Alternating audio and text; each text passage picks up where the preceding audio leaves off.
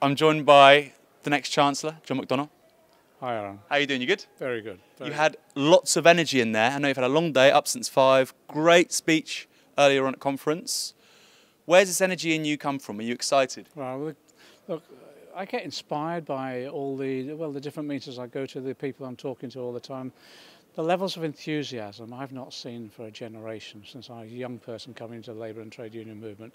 So it's that sort of inspiration I get. But I think also people are so creative at the moment. You know, ideas are bubbling up all the time. So we're breaking through some of the stasis, the paralysis that there was in the movement for quite a while. So that's, you know, the World Transforms made a major contribution to that. I know I want to thank you for that as well and all who've participated in it.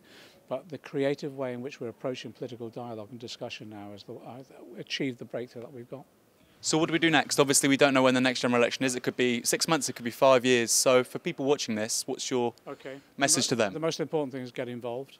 Get involved. Two things. One, get involved in the discussion of ideas, and then get involved using your expertise to talk about how those ideas can be implemented to change our community, change our nation, change our world. That's the first thing. The second thing is to recognise also we have to be an electoral force, and the way we become an electoral force, to be frank, there's only one way for me now: get people joining the Labour Party, then linking up with other members of the Labour Party, making sure then we go out and win the arguments.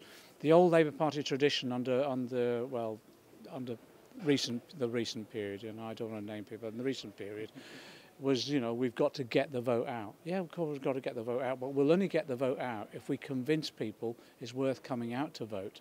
And so the key thing for me now is we've got to win the next election. The only way we'll win it is if we win hearts and minds to what we want to do in terms of change of the world.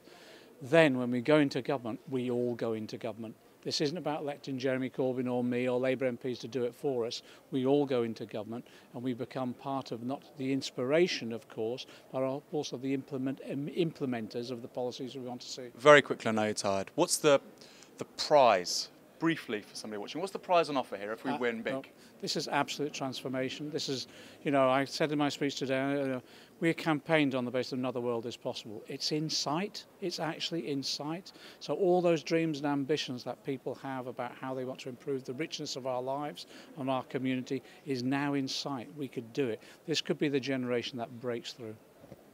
Hero. Thank you, man. Thanks a lot. Yeah.